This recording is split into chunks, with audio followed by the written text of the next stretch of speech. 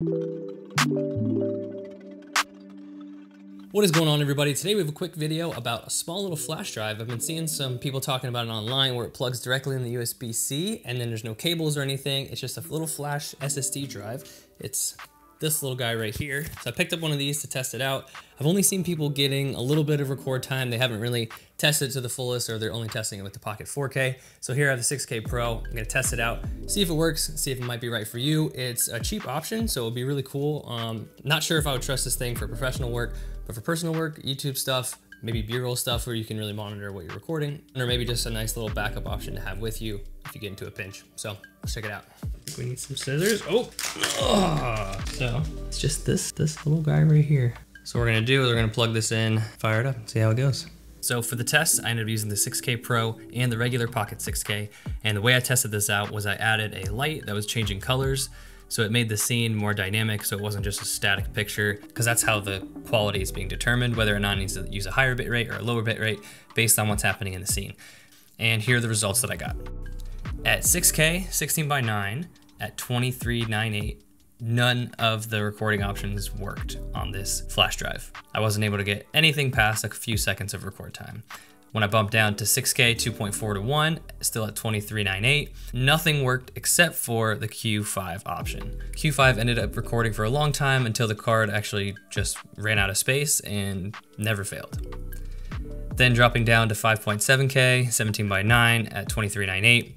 Most of the options didn't work, but I was able to get 12:1 to work on constant bitrate, and Q5 worked at constant quality.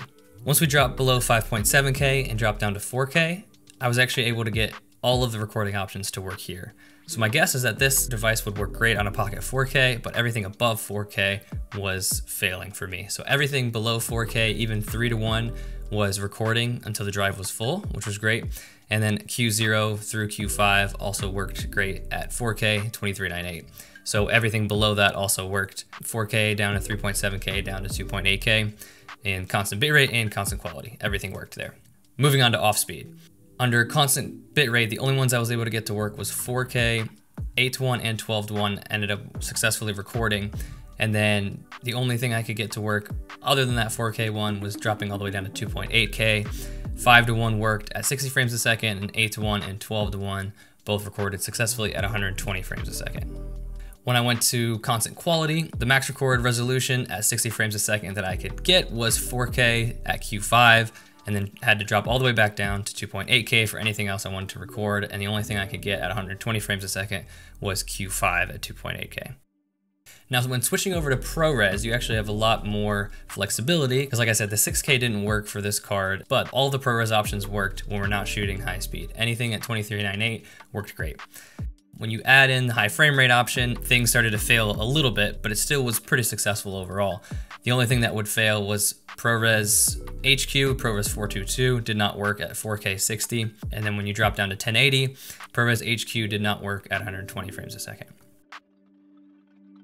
Now I know you're looking at a lot of different numbers here and a lot of different stats, but I have a whole spreadsheet that I built if you're interested in specific things I didn't cover in this video, and I'll link that down in the description below. But one final disclaimer on this, even though it worked in a test environment and it works on paper, I don't know if I would trust this in the real world. So if you're doing this just for personal things, I think it could work. If you really cannot afford anything else and you know you're only gonna be shooting ProRes, then maybe, but just a disclaimer, at least bump up to an SD card. If you can afford a little bit more, an SSD is gonna be more reliable than that. And the most reliable form of recording on the Pockets are the CFast cards. I've had SSD drives fail on me, SD cards fail. I've had a lot of different things fail, and some of them for no reason, not just write speed. Unexplainable things happen with SSDs and SD cards, and I've seen a lot of other people talk about it, experienced it myself. So I've switched everything over to CFast cards, and I now use my SSDs that I used to use for recording for editing drives. If you need some more drives you can record on for personal things, or if you just really wanted to test this thing out and you want to know how it can perform, I've tested it for you. You can check it out in the link down in the description. But one thing is intriguing to me about this. If they're able to get decently fast write speeds on a small little tiny drive like this, I think that things like this could show up in the future. It is really nifty just to be able to plug this into the side of the camera instead of having to wire up an SSD.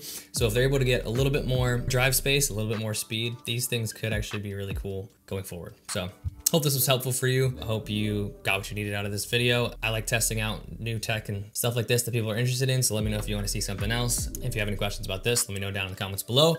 Make sure to leave a like, subscribe if you want to see more content like this. See you guys in the next one. Peace.